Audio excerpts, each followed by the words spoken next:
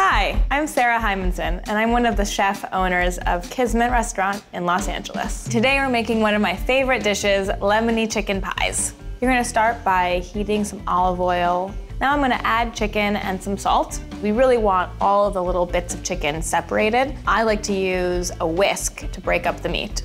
Once it's ready, transfer to a bowl and set aside. Using that same pan, add a bit of olive oil and then your garlic, onion, fennel, leek, bay leaf, a bit more salt, and your ground cloves. Cook this mixture until it's soft and the onions are translucent. You can so easily make them ahead of time and pop them in the freezer and then bake them whenever you want. You can also substitute the ground chicken for ground pork or beef and really do so many different things. It's really just a base recipe for a little meat pie. I cook until the liquid is mostly absorbed. Now I'm gonna add your chicken back into the pan.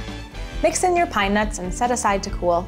Now it's time to make the pies. I'm gonna brush olive oil on my cutting board before I lay down my first piece of phyllo. You can never really have too much oil on your phyllo dough.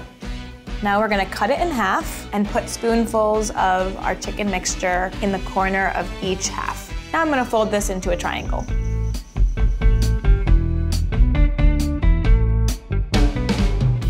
Now brush a little bit of the egg wash onto each pie and then top with sesame seeds and salt. Bake at 400 for about 9 minutes. The pies should be golden brown. While they're baking, I'm gonna make my tahini sauce.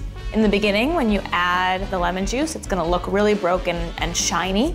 And then as soon as you add a little bit more water or lemon juice, it's gonna become creamy looking.